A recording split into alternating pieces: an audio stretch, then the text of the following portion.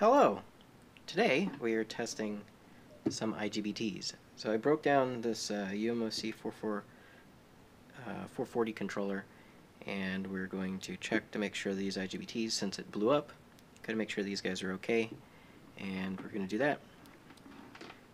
Going to set our multimeter here to diode check, continuity check, and what we're looking for is to make sure that the IGBTs are not shorted. So you can see by going like this across one of the terminals here. So this row here is the common. It's open, so that's good. And then if we reverse, we get the body diode, which is dropping 0.2 volts. So if we leave the, this is all connected, we can go through and check every one.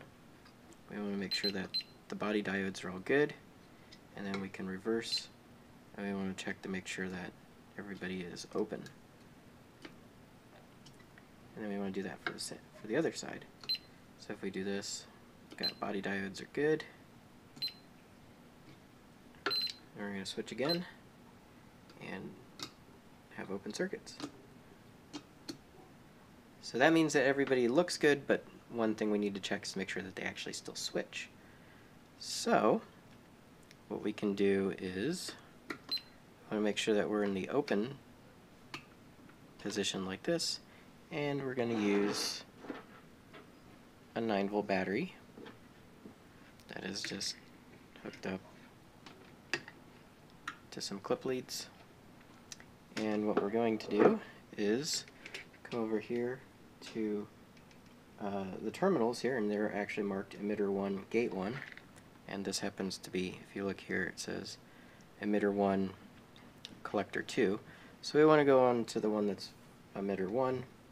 We're going to connect our ground to the emitter, and then our positive will go to the gate, and we should get it to turn on.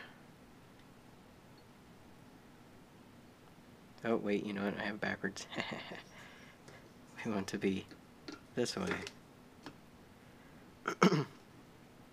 Okay, let's try this again.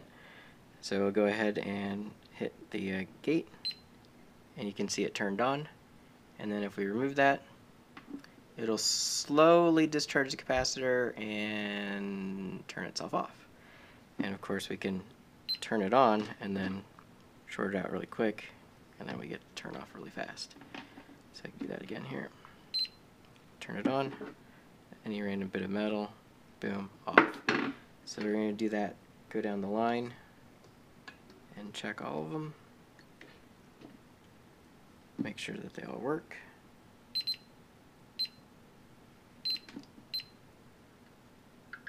That's me not making good connection. And we'll try it again.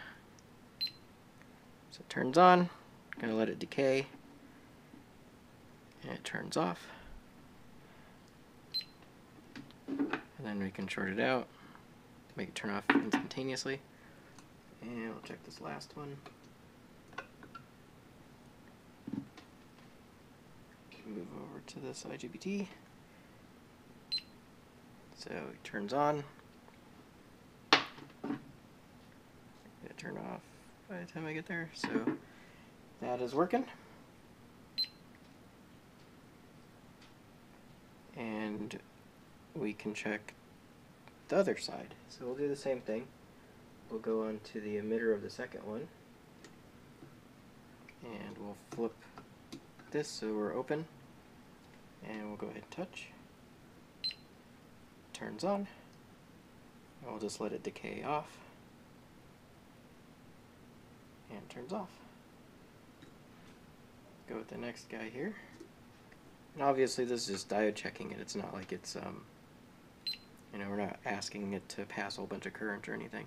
But this is a good initial test to make sure nothing's bad on them. They're not gonna, you want to make sure that they're not shorted. They actually do turn on and off. And it looks like everybody turns on and off. So there you go. All those ones look good.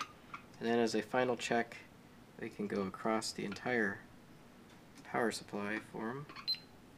and make sure that we don't have any short punch through.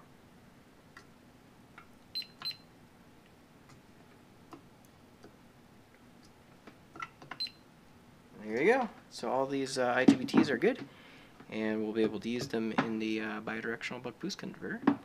So thanks for watching.